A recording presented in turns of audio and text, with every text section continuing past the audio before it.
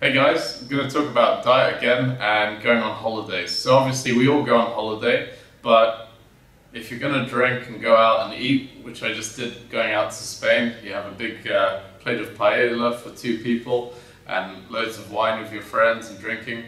How do you get back into it? So for me, it's great to get into shape, but what I want to know how to do with myself and with other people is to be able to go on holiday, see friends, go out, also drink, but also get back into shape.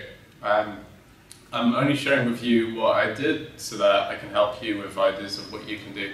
So for me, I'm on MyFitnessPal and I was eating like 5,000 calories in Spain, so drinking quite a lot, eating paella, and what it is obviously I was doing exercise because I like doing exercise, so that's up to you if you want to exercise on holiday or not. I just happen to enjoy it, so that's up to you. But in terms of like coming back, and I assume when you get back from your holiday you want to get into training, what do you do with calories and stuff like that? For me, I went from 5,000 calories down to 1,890 or 1,900. So when I weighed myself, I literally lost 2 kilograms within a day.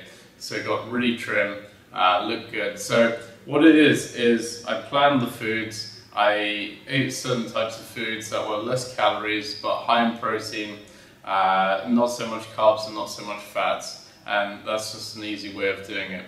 So an easy way to do it is to have 3 protein drinks in the day, before and after the workout, and 1 in the evening, which you can sleep with, vegetables with some kind of fish or meat or chicken, and then yeah, pretty much simple, a few fruits if you want, and lots of water all day long, and then go to sleep early so that you don't worry about starving.